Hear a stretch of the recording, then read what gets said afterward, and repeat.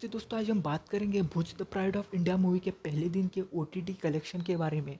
Bhuj the pride of India movie में हमें Ajay Devgan, Sonakshi Sinha, Amy Virk, Sharad Kelkar, Sanjay Dutt और नोरा फतेही दिखाई दी थी।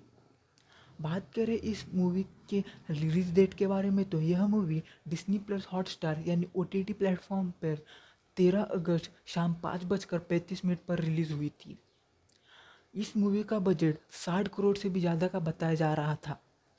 इस मूवी को क्रिटिक्स और पब्लिक ने मिक्स रिव्यू देखकर लगभग 3.5 स्टार रिव्यू दिया। इस मूवी को IMDb रेटिंग 5.4 की मिली है।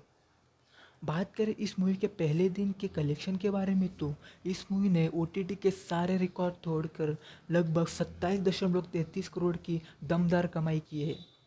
ये दूसरी ऐसी मूवी है जिसने OTT पर पहले दिन इतनी बड़ी ओपनिंग ली है।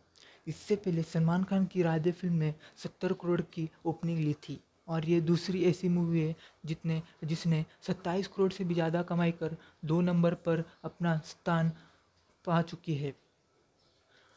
यह मूवी का दावा लगाया जा रहा है कि अपने दूसरे दिन लगभग 25 करोड़ से भी ज़्यादा की कमाई कर सकती है।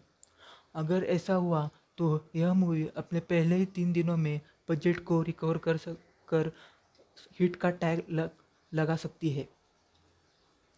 आपको क्या लगता है, यह मूवी हिट होगी, सुपर हिट होगी, ब्लॉकबस्टर होगी या होगी फ्लॉप?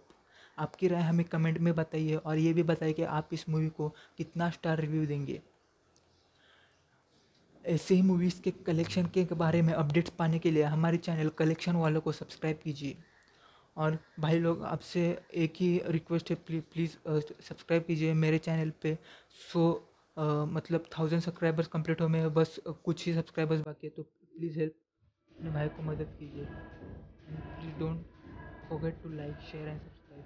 Thank you.